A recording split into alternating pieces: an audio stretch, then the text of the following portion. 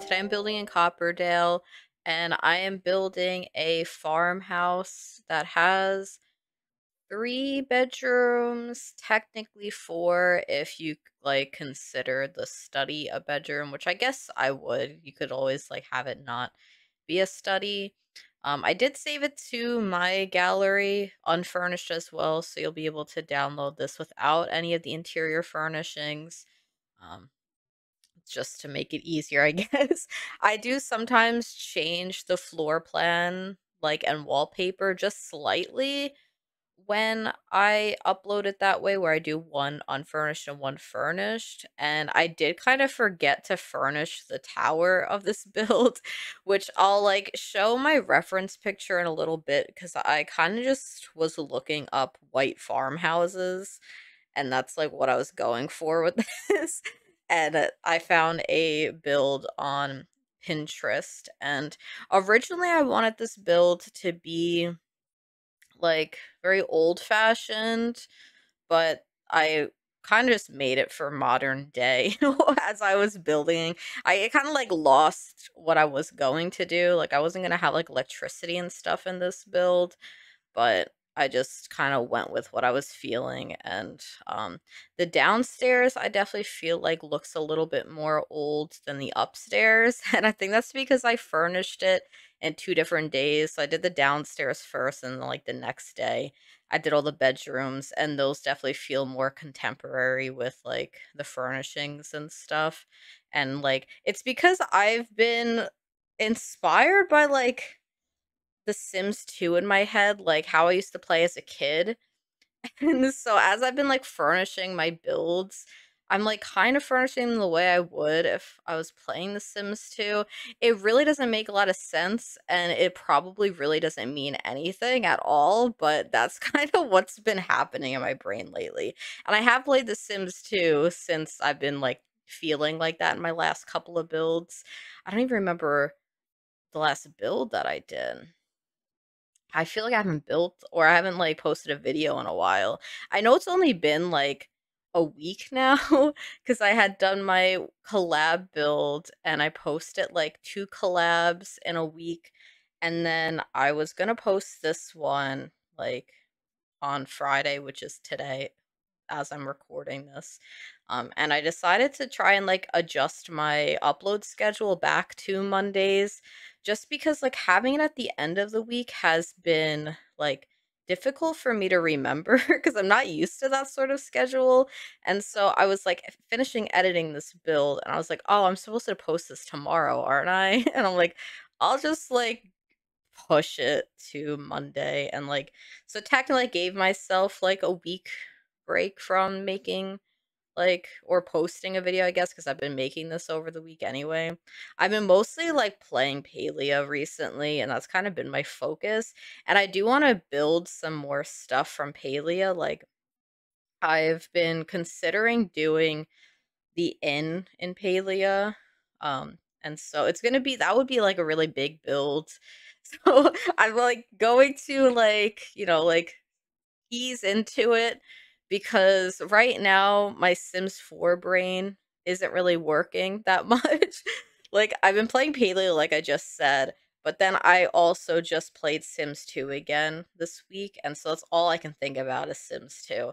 And then I had another idea where I was like, "Oh, I wanna, like, build some of the, pre-made houses in The Sims 2, in The Sims 4, so I could relive my childhood memories." Like, that's, like, the only reason. And I've been yapping for 5 minutes. I could show you the, like, inspiration picture now that you kind of get, like the entire shape of this build is done, so now it'll make sense when I actually show you it. Here's the build. It's pretty much like a copy paste of the inspiration picture, but I really, really liked it. I liked how, like, scary it looked. It looked haunted, and I was like, "Yeah, that's perfect." But the interior, I feel like it's not as haunted as my other builds.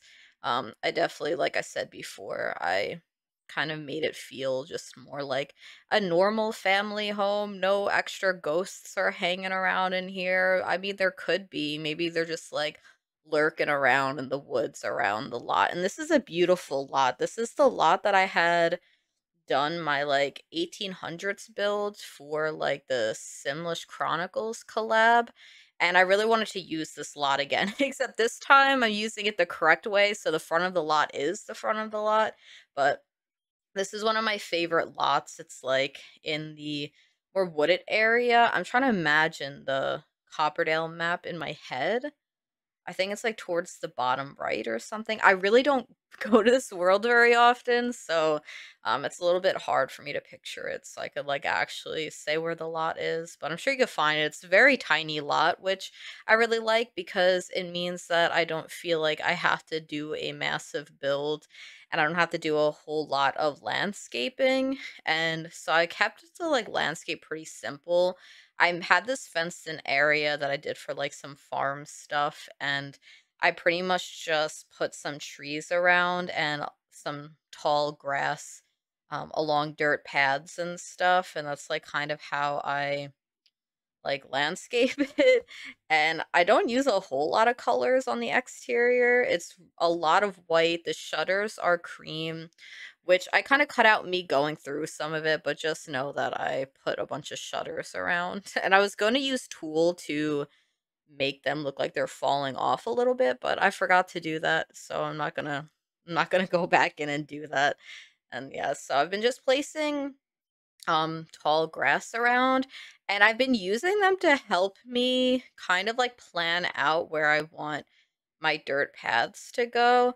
And terrain paint is getting easier for me now. I know that like I guess like a month ago I was saying I was like I did like Simile Sash's shell challenge, and I was talking about how I didn't think I'd ever be able to do terrain paint that well again, but I feel like I'm like catching on with how to make it look more natural and stuff. And I think that the like tall grass really helps.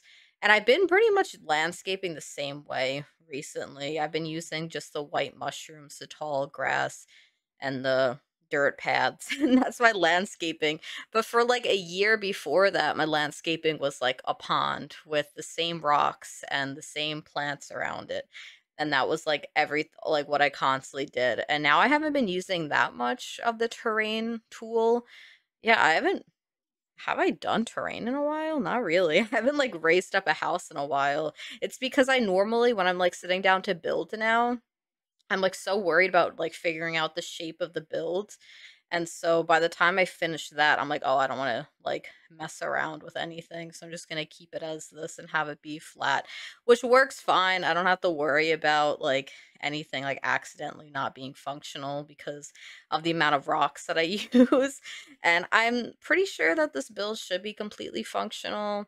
I'll do, like, one little bit of play testing before I upload to the gallery because I kind of forgot.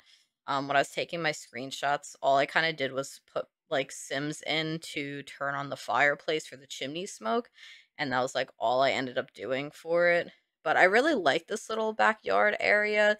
It's really simple, but I feel like it works and also feels very natural and realistic.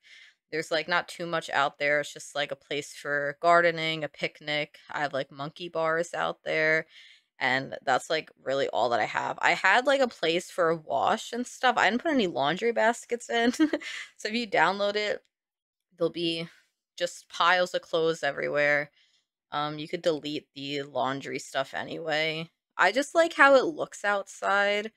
Like, I really like the concept of laundry in The Sims, but it is pretty overwhelming, I think, to, like, keep up with because it's just it's, like, accumulates so quickly, which I really learned in my 100 baby challenge when I did it, like, a couple of years ago, and I decided it would be a smart idea to force myself to have a generation off the grid with laundry, and, like, the entire beach in Sulani was covered in stinky clothes piles, and I had a picture of it too. It was literally the entire screen was laundry. And you would think that I would just give myself a break and I would just delete all the laundry, but no, my Sims just lived surrounded by piles of clothes for an entire generation with a generator that would never turn on. The 100 baby challenge is really difficult.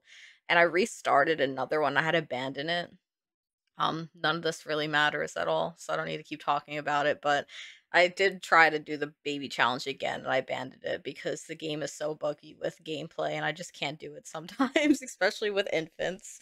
Um, but yeah, this is the floor plan that I'm doing of the build now. It has a lot of bathrooms in it. This house is really big for like such a small lot. And I remember the other build I had done on here like a month ago or so. It was so tiny and I had it like I felt like I used so much of the lot in that build, but that build only had a bedroom. But now that I'm thinking about it, I think it's because that build was like I pushed it so far back in the lot so that like there was like a longer path leading up to it.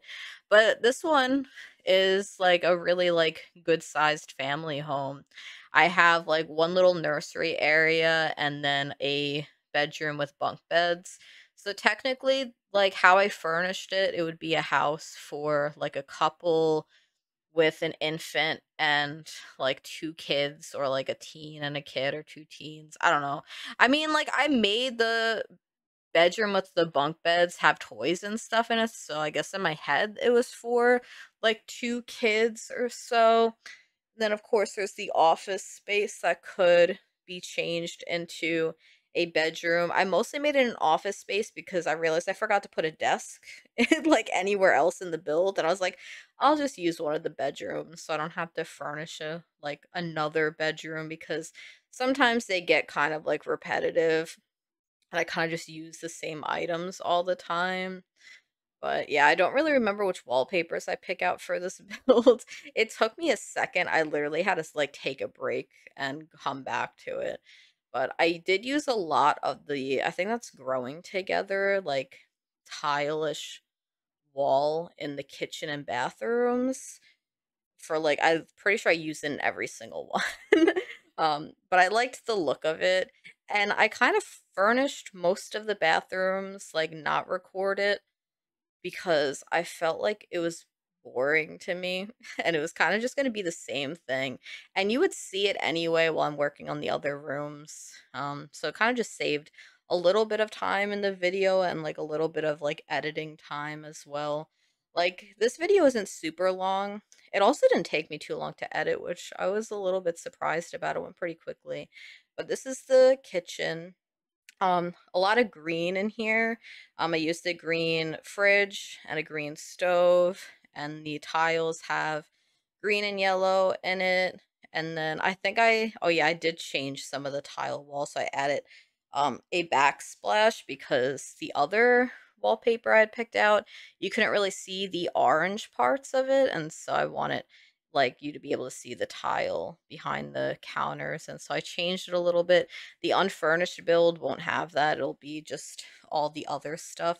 And I've been cluttering very like minimally lately. I haven't been like putting too much extra energy into cluttering because I don't think I could handle it at like my current stage of building in The Sims. So I've been just like placing just enough clutter on some surfaces to make it feel lived in and more realistic without like putting like way too much, which I think works. Like I just covered up one counter with clutter.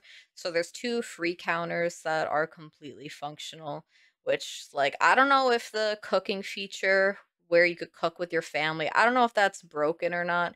I know it used to be broken, but if it's not broken, then two Sims can cook together in the kitchen.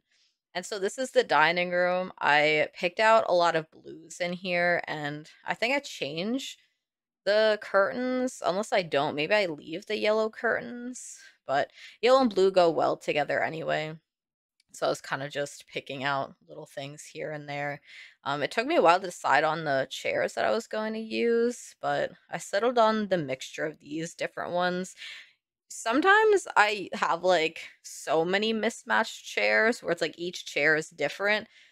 But this time I was like, okay, they have the full four set, and then they have like two old chairs that are brought in that go on the end of the table. But they all look cohesive and they work together, I think, like really nicely. And then there's this like living room space, which I felt like was it's not even an odd shape because it's just a square, but because of how the windows were laid out, I kind of struggled trying to figure out where I was placing couches and stuff. And I was originally gonna have like the TV in front of those large windows, but I was like, why would I block those windows over there? And like, so I had to like move some stuff around for that too. And like now I could have used that three-seater couch, but, um, I didn't because I was, like, so set on the TV being in front of that window. So I was like, "Oh, I need a two-seater, and I'll put this chair over here."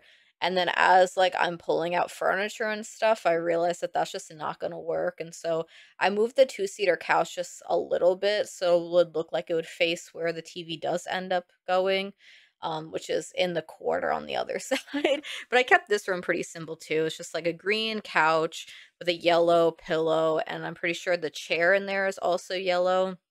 So there's a lot of colors in my builds for this one, which is not normal for me. So I've been just like, yeah, there's like blue in there too. Blue, yellow, green. Is that the only colors? I guess so, but that's more than usual, I think. My builds are mostly like um either like this like tan cream color or like a very dark brown wood color with like accents of like green or sometimes red. And so I've been using more blues recently in my builds. But yeah, this is just a like sitting area or like the foyer. I put the fireplace over here because I wanted the chimney smoke and I needed to find a place for it. And so I placed it just over here, and then I have this like console table over here that I put some clutter around, and like that's like pretty much it for the clutter down here is just whatever is on that little table when you walk into the house. And you could see some of the bathroom that I had done. I do put a little bit of stuff in here. um I was gonna say, I'm like, did I put the fake laundry basket in and not a real laundry basket? I might have. It might go back to having the fake laundry in there. This bathroom kind of scares me a little bit, I'm not gonna lie. um I feel like there's not a lot going on, and okay, I feel a little bit better. I'm less scared now with the wood wall being added. It was just like so much like white in that room, and like in real life, white walls just they aren't as scary, but in The Sims, it's like it feels so bright. Especially with my like G shade on too. I feel like it makes it look a little bit more scary. But I had to change the layout of this bathroom a little bit to add a ladder to go up into the tower. A tower I forgot existed, so there's nothing in the tower. And I don't even know what would go in the tower because you get to the tower through the bathroom in a little tiny closet. There's a ladder leading up to it. It's like, what could that possibly be? Like, it really can't be anything interesting. Like, I don't know, having to walk into a bathroom to get to it, I could have probably made like the hallway a little bit like different so you didn't have to walk into the bathroom for it. And then I could have made it like some sort of like playroom or something, but now that's empty. You could place something up there. It could be a laundry room. That would be a nightmare carrying laundry up a ladder. So I definitely wouldn't recommend that. But yeah, this is the like parents' bedroom. I guess I'm using more blues in it because the bedspread's blue. I used that same rug like 3 times, I'm pretty sure. I'm sure that rug is in the dining room, the living room, and now in the bedroom up here. And I just cluttered the dresser because I felt like it would have been lazy of me to not at least try and put a little bit of clutter up here. But yeah, this is the study, and this is the room that made me feel like I was playing The Sims 2 for some reason. It was like reminding me of a very specific like study room that I had in one of my like Sims houses in like a pre-built Sims 2 house. I don't do a good job at explaining things. Like I won't be able to explain it. So just know that that's what I was thinking the entire time I was furnishing this room. and I think it's because the walls are so white again, and in that game, I just never, like, played around with wallpapers, and so all of my builds were just, like, white walls, which now when I play, I appreciate the wallpapers a little bit more, but back then I didn't. The wallpapers are so good in The Sims 2, though. They have, like, such beautiful floral wallpapers. They have really good kids' bedroom wallpapers and stuff. Like, if you haven't played The Sims 2, like, just, like, they went all out for these wallpapers. I'll be streaming The Sims 2 again, at some point, maybe sometime this week. If you're curious about The Sims 2, or if you miss it and you just wanna see some Sims 2. Um, I'll try and remember to post in the community tab that I'm live playing The Sims 2. I usually I feel like so annoying when I stream because I really don't like posting to so many places that I'm live. And so I'm like, I don't want to have to post Instagram and YouTube and Twitter because I'm like, I feel annoying.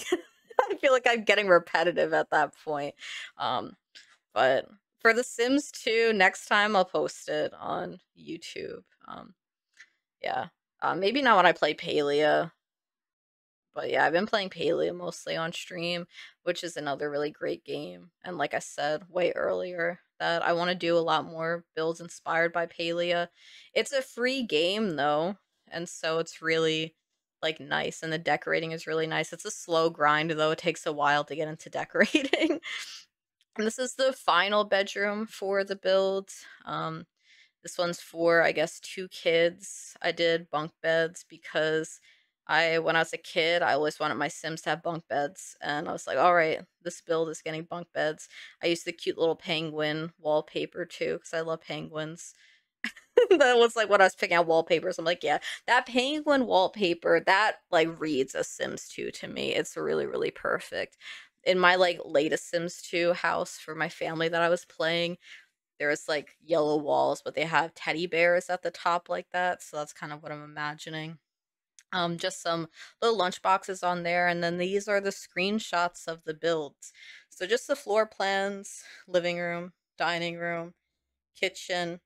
I feel like it came together in the screenshots. At least it feels a little bit lived in and not as rushed as I kind of, I guess, was it could have came across, because I did not put as much effort into an interior because I've been needing a break from interiors. But yeah, thank you so much for watching. Bye.